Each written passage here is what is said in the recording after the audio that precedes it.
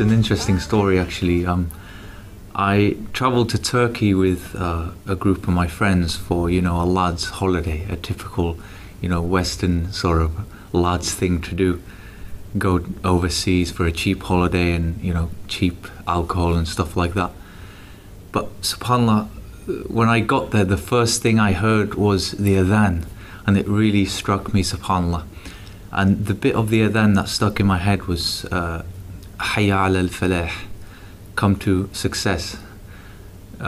So I asked the staff what this was all about. Why is this call going 5 times a day? And they explained to me that it's Islam, Muslims, it's a call for prayer.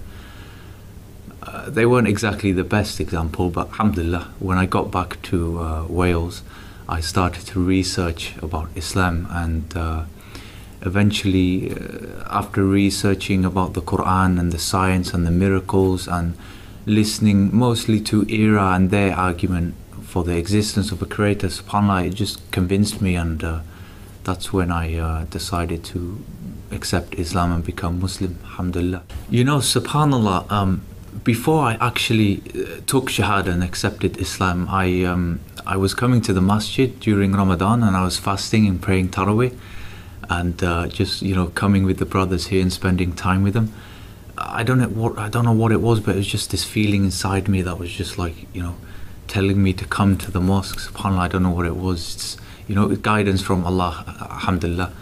Soon after I accepted Islam, I actually made a move to Australia just for a change of lifestyle and experience. I learned Quran there, alhamdulillah. I learned how to pray, how to, do everything there, alhamdulillah. So I've just recently come back.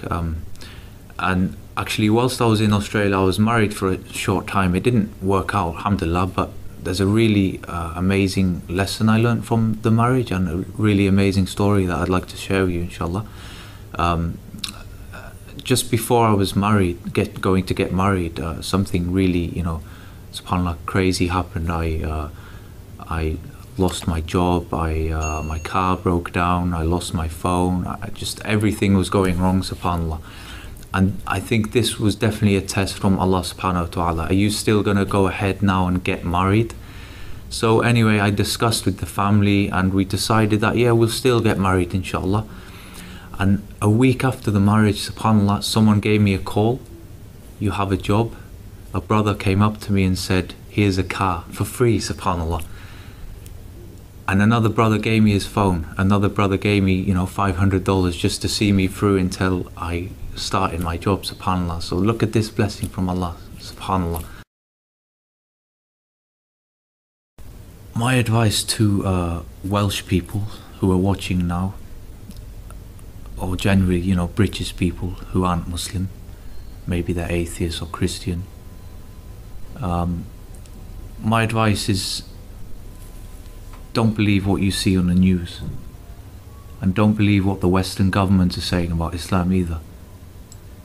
Come to the mosque, meet Muslims, and speak to us.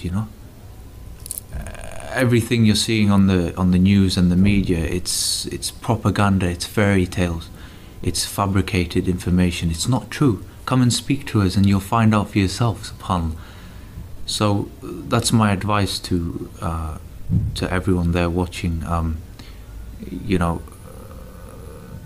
Come and discover the truth for yourself, and come and speak to us about Islam, to find out about Islam.